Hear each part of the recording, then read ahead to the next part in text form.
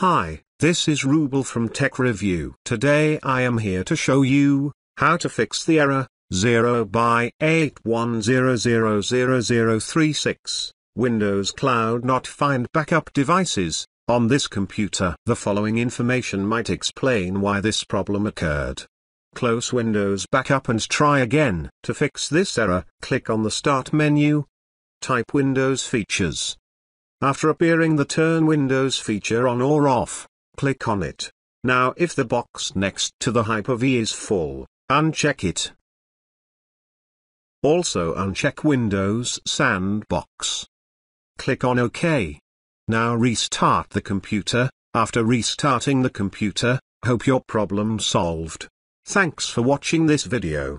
Hope you like this. Please do subscribe to my channel. Also give a like please. Take care.